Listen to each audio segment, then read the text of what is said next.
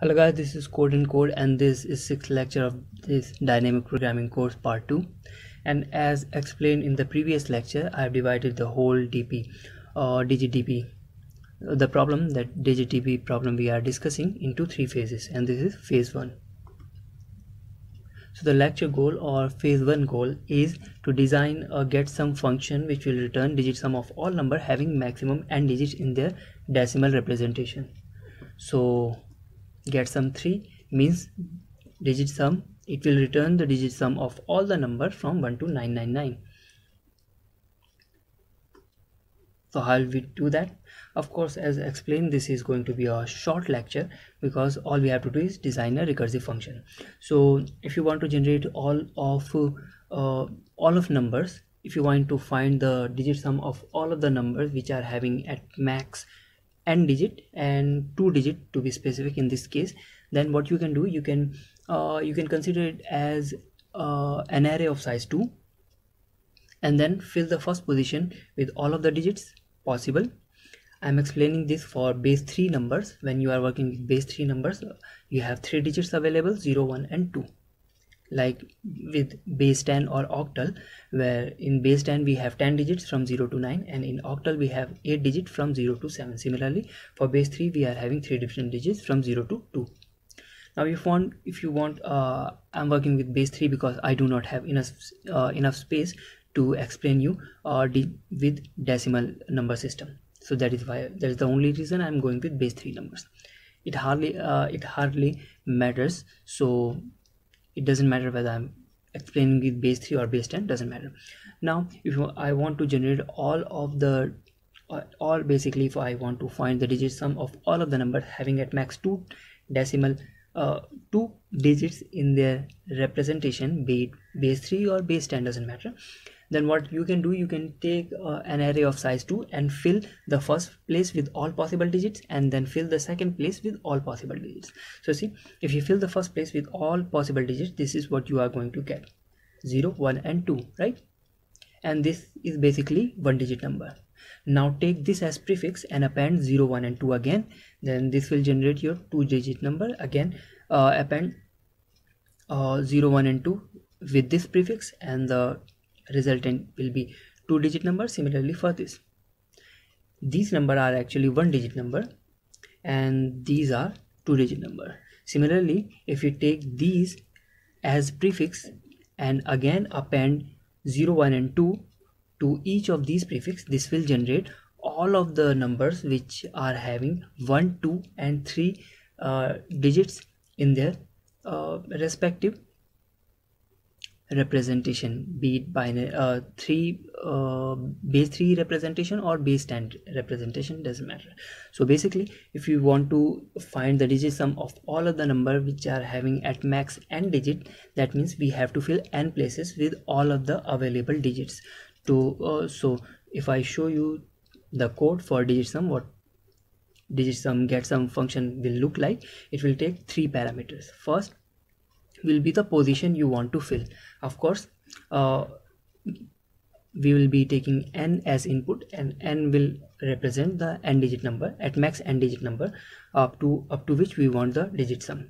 So POS will represent the position you want to fill, n will represent, n is of course the n is the maximum number of digits we want, and sum is the digit sum of the number of the current number. So what is happening here, from main function you are passing 1 because we have to start filling from first position, and then n is the maximum digit we will go to, and 0 is the current sum, so current sum of the number. So basically, when you fill the current position with 0, the current sum will become 1, and if you fill the second position with 1, then the current digit sum will become 0 plus 1, that is 1.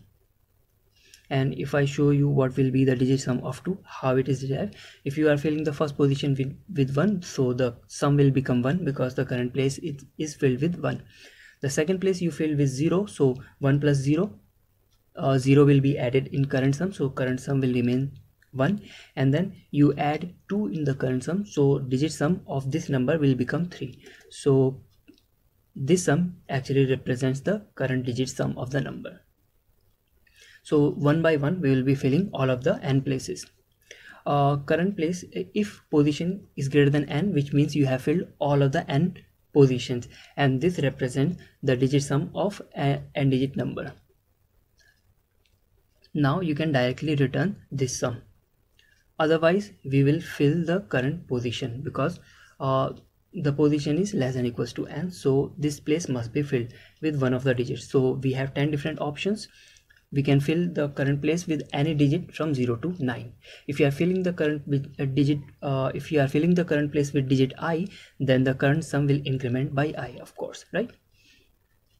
And then for each different digit, we'll fill the current place with each different digit and evaluate the get sum function and finally return the sum. So this way we are able to generate the we are able to get the digit sum of all numbers having at max n digits. So if I show you, if I run the code and explain you to that,